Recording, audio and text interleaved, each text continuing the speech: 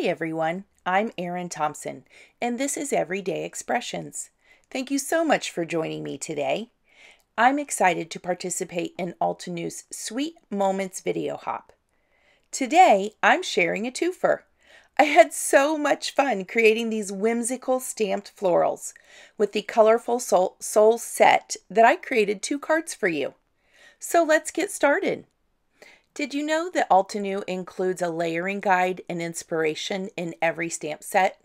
I always like to take a look at this before I begin and make sure that I understand how everything layers and works together, and also what colors they recommend. Sometimes I go with my own and sometimes I go with their recommendations.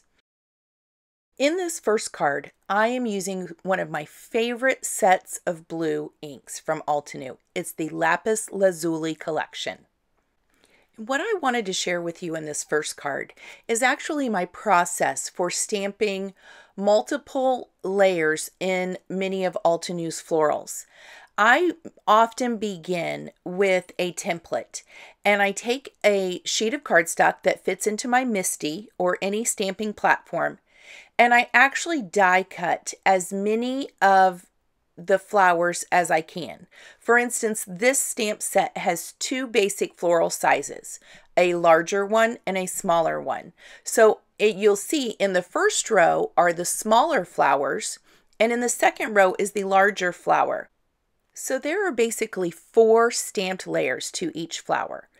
I only die cut 3 on this template because the last image is actually fairly simple to just stamp with a stamping block.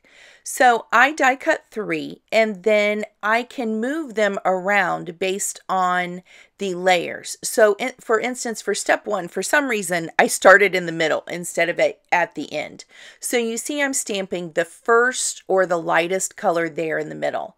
Then I can pick that flower up, move it to the spot where I have the second layer, which you see I just stamped.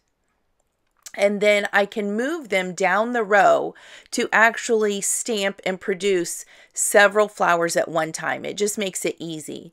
Now what you will see is that I will move them. I don't just leave them in and stamp a different color all at once, because what I find is I will accidentally get one color on another stamp if I try to do too many things at one time. So I just keep it easy.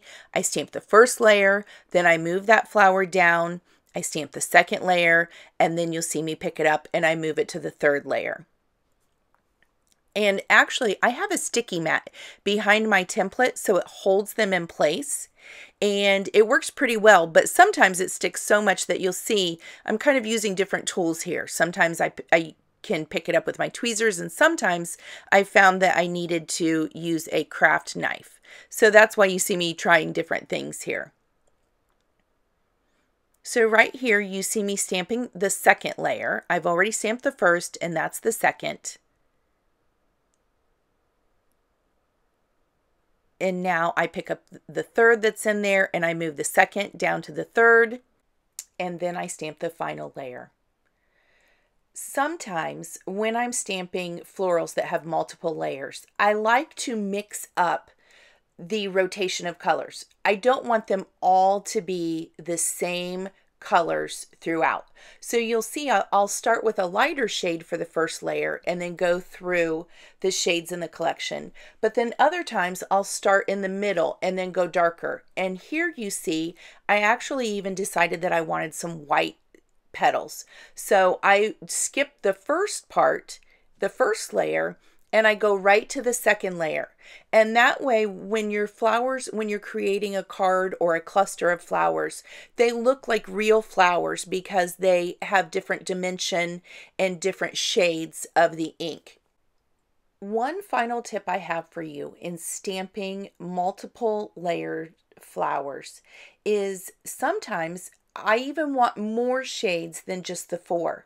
So you will see on this one, I stamped this dark shade several times, 3 or 4 times. I re-ink the stamp and I stamp it over and over to get a much darker shade, because as you know, some inks also, they will fade back just a little bit. So if you want it really saturated and intense, stamp it several times. And that's what's nice when you're using the MISTI. Not only can you line up those stamps exactly where you want them, and then by using the template, you can stamp multiple flowers over and over and over again, and you know it's going to be perfect. But also, you can change the intensity of the ink shades by doing that. So that's just my final tip on that for you. Now you'll see I am actually creating, I love to create my own backgrounds using sentiment stamps. So I chose one of the sentiments and I just stamped it multiple times on a piece of white cardstock. And by the way, do you see that new satin masking tape from Altenew? I love this new tape. I cannot get enough of it. I've been searching and searching for a while and finally have found another tape that does not, it sticks just enough, but yet it doesn't tear my paper, and it holds everything down perfectly. So you see, I stamped the sentiment over and over again. Then I even used one of the layers from the florals because I thought it almost looked like a little ink spot, a little splat. So I actually even in a shade of gray stamped that over the sentiment, and then I ink blended around the edges. And then I just cut a panel out for my card base just to add interest in the background. And then you can see I finally decided actually that this stamp set, something I really like about it is I didn't need to create that template at all. It actually, if everything isn't aligned perfectly when you're stamping, it's okay. It's kind of artistic and whimsical. So if everything's a bit off from what the layering guide says it should be, no one's going to know. So by the time I got to the leaves, I just thought that I would be brave and freehand the stamping, and everything did not line up perfectly, but no one will ever know. And I was happy with the results. So I just wanted you to know you really didn't even have to use a MISTI on this one. You could just freehand it all. And I think it would absolutely come out beautiful. So I adhered the stamped background panel. And then you see, I just kind of decided where I wanted my florals. I glued the first layer down, and then I used dimensional foam tape for other ones. And now I'm doing the same with the leaves, kind of piecing it in together.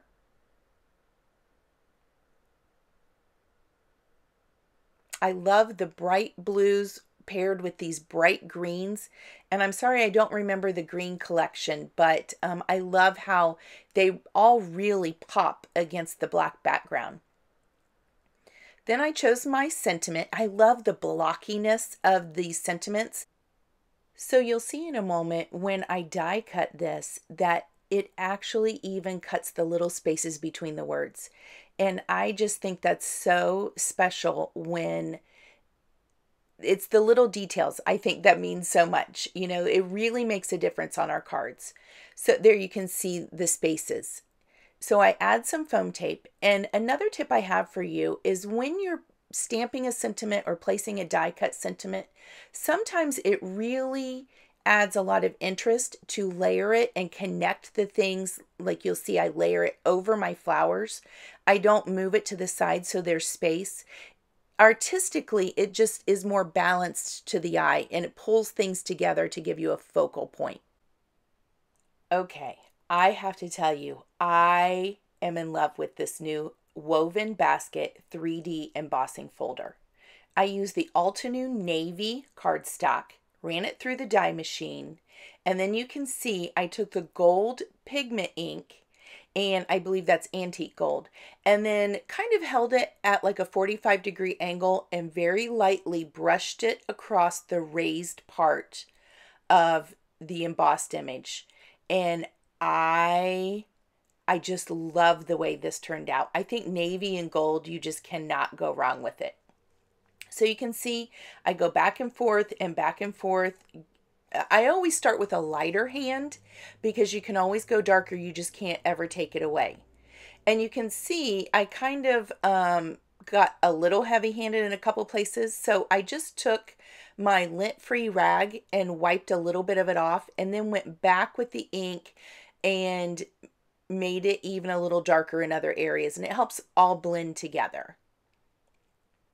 It almost looks antiqued, and I just love how that turned out. And this is a pigment ink, and because I use so much of it, I actually used my heat tool to quickly dry that panel. Then I put it at an angle into my trimmer so that I could put this on an A2 sized card.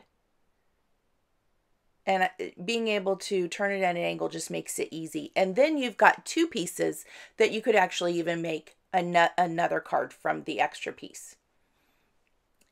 And also, I don't know about you guys, but I'm kind of obsessed with the foil washi tape right now.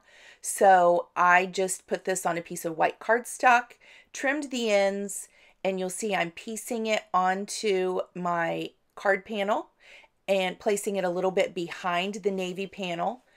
And you'll see I actually put the tape a little bit below the top line so that I can squeeze that gold washi tape strip back behind that after I secure that with dry adhesive. I add a little bit of wet glue here to the back, and then I very gently kind of shimmy that between the navy panel and the white background, the white cardstock panel.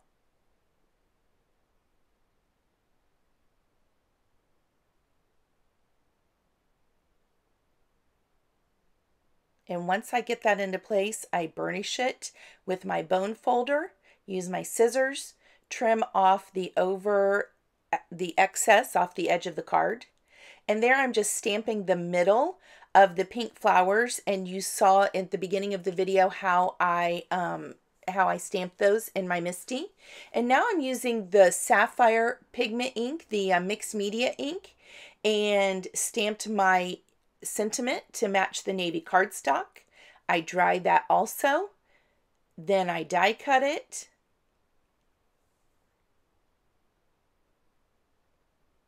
Use a little bit of that satin tape there to secure it. Now I have all my pieces, and I'm just going to kind of figure out the placement of all of them and how many I want to use. And that takes just a moment of kind of playing with it. You know how that goes.